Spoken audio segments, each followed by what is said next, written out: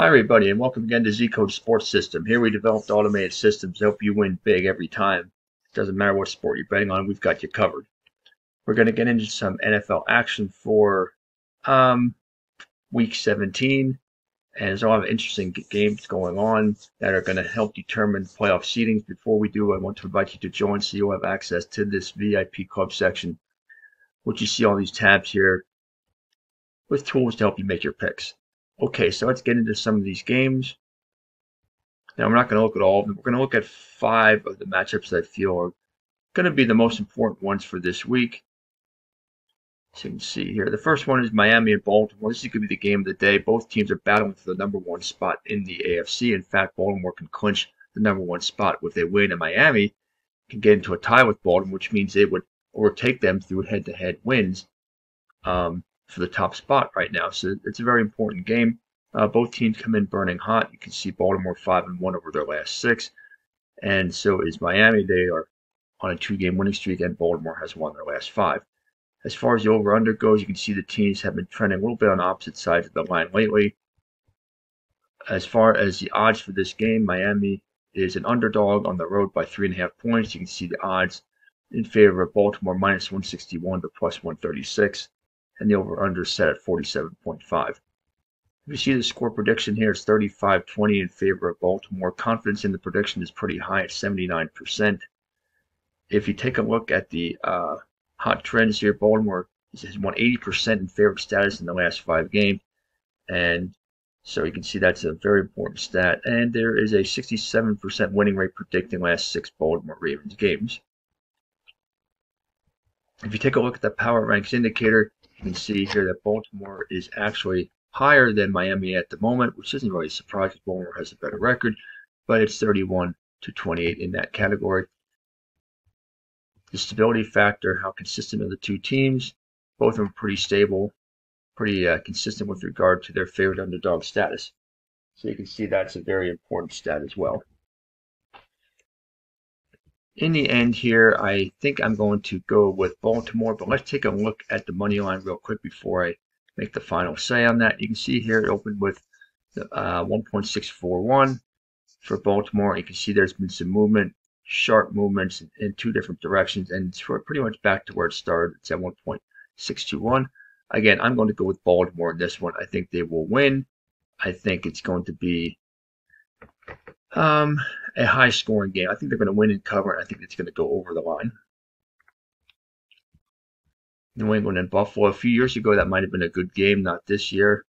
New Orleans and Tampa Bay. Here we go in the NFC South. Both teams still with a shot at the playoffs. It's a tight division. Both teams have a shot at the division, but New Orleans needs a win for that to happen. Tampa Bay is a home favorite by 2.5 points with odds of -139 to +113. Over-unders at 42.5. You can see the burning hot status with 4 straight wins for Tampa Bay, and they have been involved in games over the line in each of their last 6.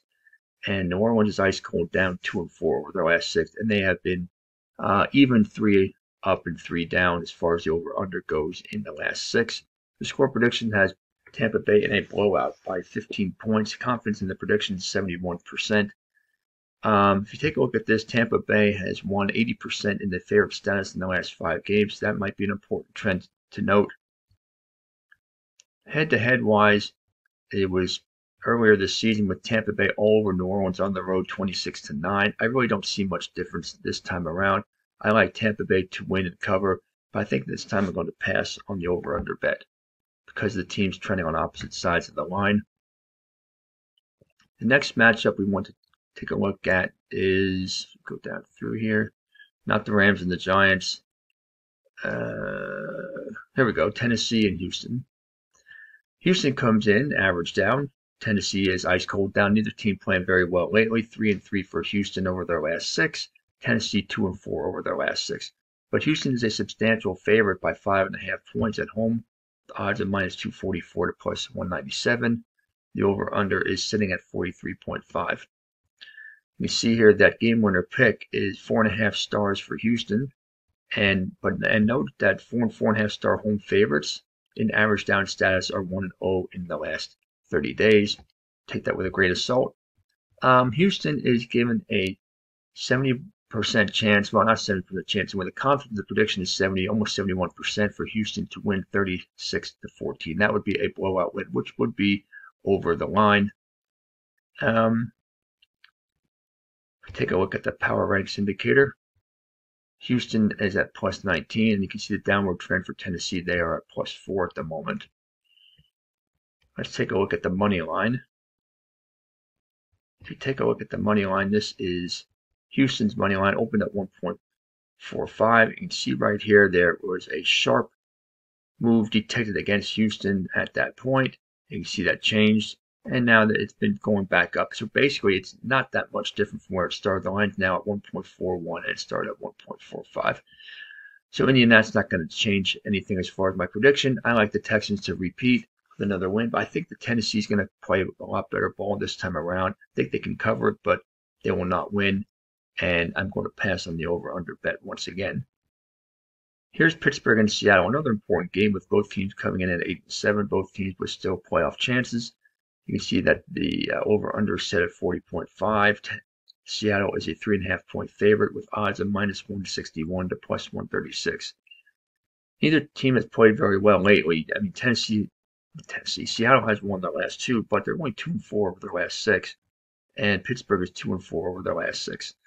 If you notice the over/under, they've been trending on opposite sides of the line. The last 2 games for Seattle have been under, whereas the last 3 games for Pittsburgh have been over. Take a look here at the power ranks.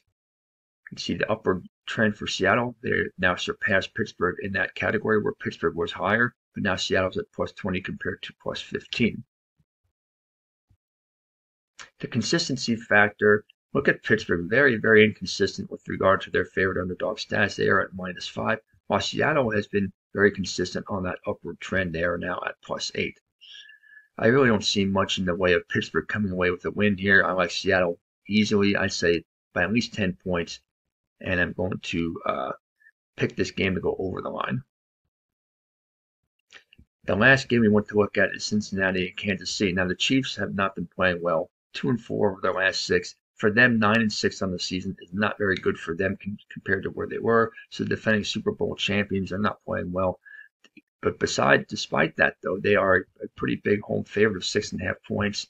The odds are minus 333 to plus 267. The over/under is sitting at 44.5. The score prediction of 50 total points with Kansas City winning by 6 would put this over the line, but be careful because the confidence in the prediction is only 51%. Okay, if we look at this power ranks indicator, you can see Cincinnati is at plus 23, and the downward trend for Kansas City puts them at plus 18. Okay, so let's see what else we can look at here. Let's take a look at if there's been any movement in the money line. And we can see here the money line opened up with Kansas City at let's see what it opened at. Now, it's not really showing where it opened. I don't know why, but it's not really showing here where it opened. Let's see if I scroll down a bit. That will help.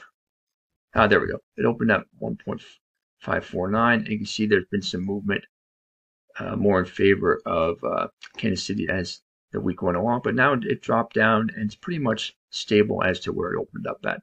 So anyway, either way, it is a Kansas City line. I like the Chiefs to win. I like the Chiefs to cover in a game going over the line. And that's it for the games that we are going to look at for this week. Happy betting, and we will see you next time.